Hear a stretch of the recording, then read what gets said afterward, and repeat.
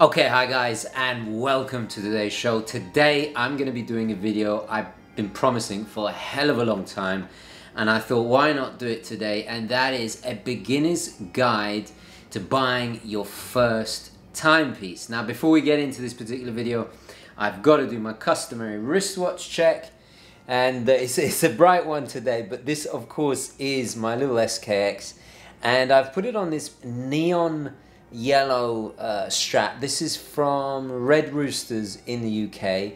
I actually did a video about it last summer.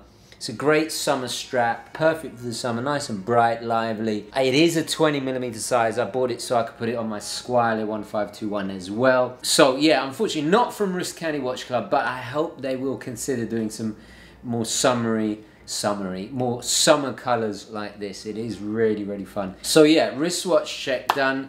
Now let's roll the intro and get into today's video.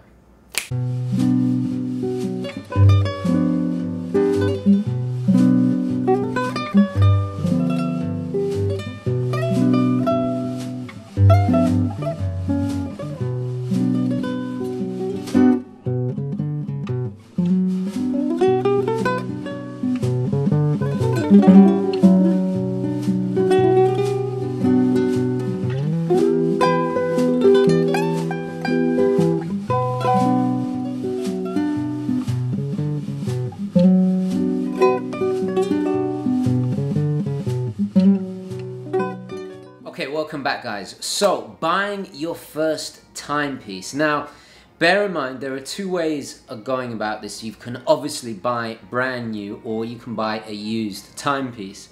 Now, if this is your first timepiece, I really recommend you buy from new. You're just not going to have the same risks involved. You're not going to have to worry about its authenticity, all the rest of it. Also, you're going to be covered by the warranty. Leave the buying used more to the kind of when you've gathered a little bit more experience and you've started watch collecting for further down the line, for expanding into a watch collection, which it will happen, because rest assured there is no perfect one watch. That's why we start collecting. There are so many unique different uses and looks and designs. It can really get addictive, but it's one of the best hobbies a gentleman can have, and women as well. And trust me, before you know it, if you watch my channel, you will be a seasoned watch aficionado before you know it. Okay, so we'll start right at the beginning, and that is of course budget. It's probably the most personal aspect of buying your first watch. Now, watches of course can start from $50. You can get a really cool decent first watch for $50 all the way to $1 million. I mean, really high-end, super haute horology stuff. But basically in the mainstream there are kind of three levels. We'll forget the high-end haute horology billionaire boys club style of watch for the moment. We'll stick to what most of us mere mortals are used to. So there's entry level, which I'd say is from about $50 to $500 thereabouts. Then there's the mid-range, which ranges, and this varies from person to person. You might disagree with this, but this is generally from my experience of collecting over the years. So the mid-range, we're talking 500 to about 1,500 to 2,000, and then above the 2,000, 1,000 and a half dollar mark, we're entering into the luxury range. So there's those three, entry, middle, and of course luxury. Once you've figured out your budget, then you can kind of see what kind of brands you can get. Your budget will determine the origin of the watch. Most of the entry-level pieces of really outstanding quality and robustness, I would say, are Japanese. They definitely dominate the entry level. Then the mid and luxury range, you're looking at German timepieces and predominantly the Swiss as well. Those are the three countries to me. Of course, there's watchmakers from all over the world, but those are the three big players in the game. If you're starting off, I'd start with Japanese make like Seiko, Citizen, that kind of thing. They offer amazing high quality watches for very low. But having said that, you can get a fantastic Swiss made swatch for $50 that is equally as tastefully done and robust and very collectible and fun as well. So the second thing you have to consider is, how is the watch powered? There's basically two main camps to this. There's quartz and then there's mechanical. Mechanical is that traditional watchmaking that goes back hundreds of years. We're talking escapements and gears and what you envisage when you think of traditional watchmaking. It's all mainly powered by a balance spring. You know, there's two main camps here. There's manual wind, which, you know, you turn the crown and physically top up every day. And of course there's automatic, which is powered by the rotor that spins in the back, like this piece right here. This is an automatic piece. And then of course there's quartz, which is battery operated. Quartz refers to the little quartz crystals inside the integrated circuits. They're not necessarily always battery powered. Some of them are solar, like the fantastic Citizen Eco drives, for example, which are really great. Quartz, of course, is the most accurate. For me personally, I do prefer mechanical timepieces, especially automatics. It just has that romance, that tradition going back hundreds and hundreds of years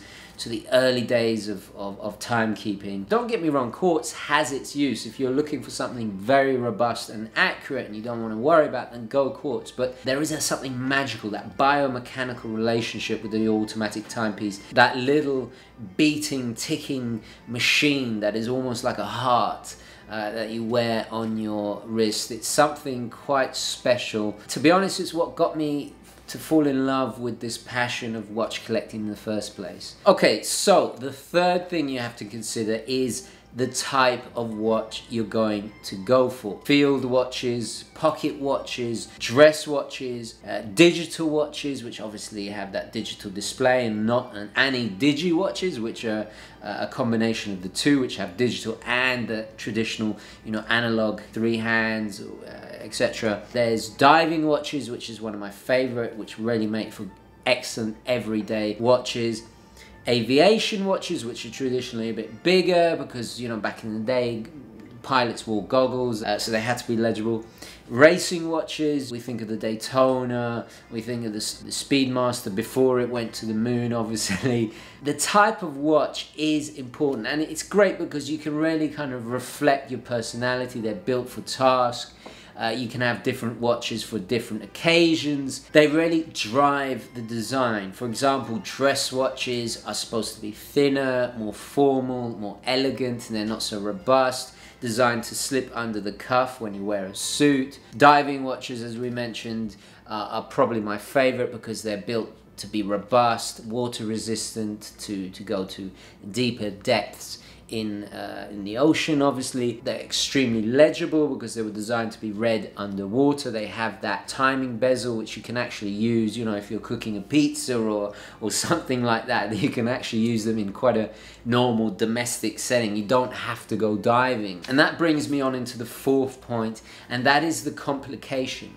Now, the complication in watch jargon is basically a word for describing the features. So, for example, a complication like this SKX has the date and the day. So the complication is a day date. Another one could be a GMT. A GMT is an extra hand which shows a separate time zone. GMT obviously standing for Greenwich Mean Time. Things like tourbillon, very kind of esoteric, high-end complications that are extremely expensive but very beautiful. These are more towards horology, the super high-end luxury timepieces, because these are incredibly difficult to make.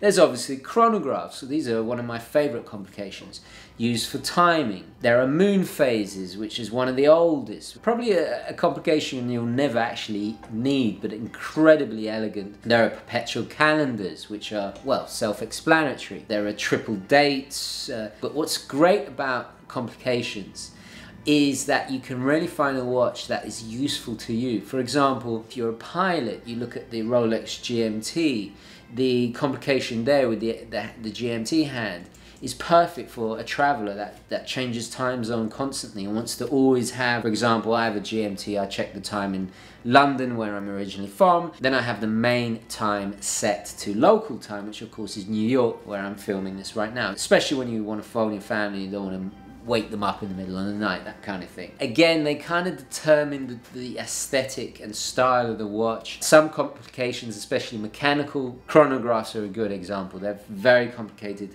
to make, and that kind of pushes up the price. If you want to keep costs down, go with quartz. Now, my fifth and last point is the components of the watch. So you always want to consider what the case is actually made out of.